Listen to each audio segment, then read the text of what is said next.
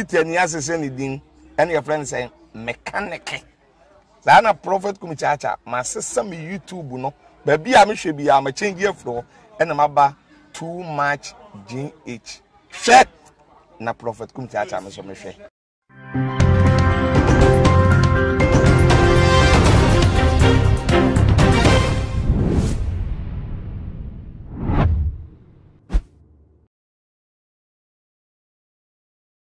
Ebusia for mema obibia akwa ba de batu ma GH eyemunia ba mosun for Mexico and I'm the trending news eba besum. I said this year there and sheda nkoma ebi mu chese nkrofo a chese omudin ada and so this year there say bia no mudi omudin dodo na etu omonite asana chese omubo omudin trail din no ewo ebia omo botaye bia omo free say enkoyie na enesen presenter wo go Sefa my name say the jumedie there so ni Kwame Sefa kan afiewe yakoba say on morning tem ene sami jemfin tawantaba bi ebepie mu ewo show a ono a oye ewo kokroko na eno ekoda nchen na before ameko asem ni mu ankasa no ekoba say tawantaba ne bai na kwa sami jemfin sem a worka ne say he is not being fair na as oye fraud ni program oye kokroko ni na fraud and pretense every say yes amra na NDC abine administration course no as a debia na the program and yes speak the truth to power as na wo condemn administration wo company any na so NPP mray so there won tenene as a program na exist biom silent I am mute na no na waka say I say partiality and I say payemu bi course when you show why so na no and na abeku Adamson so eden na no ababetum na wonu din semwa waka ne say Kwame Sefa kan sa show na kasa free ni mo na wode ye na sa abranti American na asemi abeku Adams oye pianist of economic leg fighters one of them na o kasa abeku ni program of starting ye ni na sha ase ni na bibia ye fake every say want na se andwen hu anka se ebia me si makume pini ma adwen pi de ababedi no kran ama o man Ghana na emo okohu din ni o baby na interest no na man ni two anamo na o host that program no netifo ni ahwefo say no kan nsem mo program ni o say I'm not surprised at all because speak truth to power was not his convention. He had seen and heard and read it somewhere and it sounded good to decide. It sounded good, so he decided to parrot it for applause. Or see, wo ye and or see and or share na just say chin adrian so na man you two and a motor be showbiz and yes say ni pe mu no credit binti na man no yes our program na enti wa wo call so e kan ye chire mu baby a title of the program any baby a wo call fire ni na efri mu na say na call no or see the phrase originated with pamphlet Speak Truth to Power, a quicker search for an alternative to violence, published by the American Friends Service Committee in 1955. Speak Truth to Power is also the title of a global human rights initiative under the auspices of Robert F. Kennedy Human Rights. The American Friends Service Committee is a religious society of friends, founded organization working for peace, social justice in the United States, around the world. AFSC was founded in 1917. Send the American ni nani awo pa chire ni say program na wo ye no program bia wan shedan tnasia kase bia mi bedinu kware de aman o man Ghana na emo wo reading mu out of reading a topic and so na chese time na say bia na bebre confirm say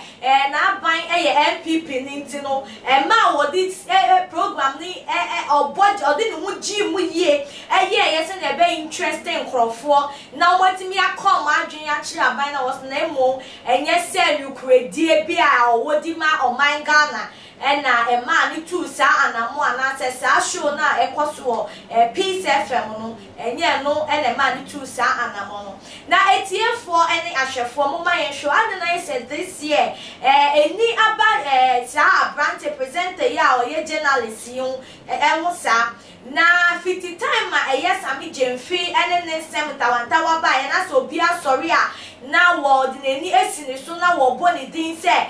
wo ye fake na asa ban ni program no so ye fake na NPP ba ye won kasa na ni name no no kure ban na ewo mu ye hwemu ana se no kure mpo ebi wo mu a ni program na wo ye de ne wo hu na waka ne awate na waka na se ne ni tue mu na wo di nwa dance ana ye ni na ye ni mu se sa wutimi ye se udu baby na ade bi eye good baby aba hu bia ne ye good na wafa na wo di abefie na se ne eye Adams ka ne nsem yi se akoba se Kwame Sefa kan akohu nsa book ya ampanu wo hu initiate wo hu nyoma ebo na nyoma ne ye good so the bani men na se be boa wo man na boni se okofa ye de ba ni memu se odi be betu anamo ama aboa wo man Ghana na be presusu se ankanya boni kra fi se butai be na ta echire butai na ta echire ni se good the asumdie the peace ba the nkabomu ba na akasa na mo ni de na den wunti na wakofa information we nyina de abetu dwa o pese wo say Kwame Sefa kan image ana so pese otanishi program na wo ye no na bebre susu said there be baby a omode kika kone dey as discrimination be cause as some person who show party difference and omu defend NDC party no because bebre say anwoya na ekoso no akoba say NDC fo omo hu say bia Kwame Sefa kan omo hu ne wo nana ado ekufu ado ne campaign ekoso nti na ma omo tu omo ni tedesi ne so ba say na titie bia sa anamo master to ni comment on making on trust na Ghana politics no enye da na chese conflicts na be mu ni settle ni solve na ye gidi se wo NPP o se wo NDC o ni de mu no ye pe o man Ghana ye si ye be kan ye be ya adwen baako na ye tim po be baako se ye pe Ghana ye asanta wanta we na tu be twa wo man we mu a se de bia ni da we aka me ya we yetimi ya we ya ye say ye the party akoma na na mo dia ene dudu ona se Ghana ha de bia ntawanta wase ya na ebesi my party akoma enam na mo yemfa impuntuo ene nkabom ene adwen papa ene anamo echesa na motuo papa ena yemfa support your mind Ghana na me yemfa emotions party akoma se na msika no emotions me wo NPP me wo NDC na de bia dwumedi a obi be sacrifice se wo ye no ma ye nkondeme na etiefo nso wadwen kire wo ho enesen wadwen kire wo ho se ye Kwame Sefa kan ana motu obetu ye na ye ana se Adams so asori etia ana motu a wotu ni se aye se ye discrimination NDC mreso ni de na wabo ne ho de dende wa ye ne ho de dende na ye walkagum attack administration na so NPP de aso ntimi nkasa se won te na no won te hwe no ni na wadwen kire wo ho enesen se na etibia wadwen kire wo ben ya ja wadwen kire wo ye comment section wo efama ye na won subscribe ya no abon mo de na wa subscribe se na da ye di dwumedie bi tuma won so nsa ebeke bi no wetumi a kire wo adwen na me de ma asem baby ye no aya nyamre ne hye like ne promote too much GHF se ye won ne pa bebre e de ma wo ye muni aba mo somfo mesika e na me de trending news yi ebe so mu aha na me be ma me kwan na me di mo esina before me de ma no be sikra no ye wo dwumekuo bi o mo so ya sen e ye mama Juliet Ventures so back kitchen na quick comment up so kitchen ye fe na wura wa smile within 15 minutes now we pay no one from my Juliet number asewo and a loan master so loan within 24 hours the answer your government worker Ghana afana bebrea ofre loan master or beshow within 24 hours saka urgent man now to meet their year na opesa we na number no so eda asewo me de mo besi adasene ye besan Asia makram. Too much GH. We did Exp0sed Japan. A break PM Besame TV. Me share too much GH. The move for. Hey, almost sports and as entertainment. Hey, the move for. Munko so show mo. No anybody debia. Madam I say love you. Too much GH. We boy wate. Shout out to your fans and everybody who is watching Too Much GH. Me dey the Isaac Ojampo. We between family the great tampo. Mbring. One man come on here Too Much GH. Too much GH. Mu too much. Na me so me ye. I'm more fire. Yo. Too much GH ni Ghana for Ahwefo Etiefo. Onipa bi a won subscribe e wo Too Much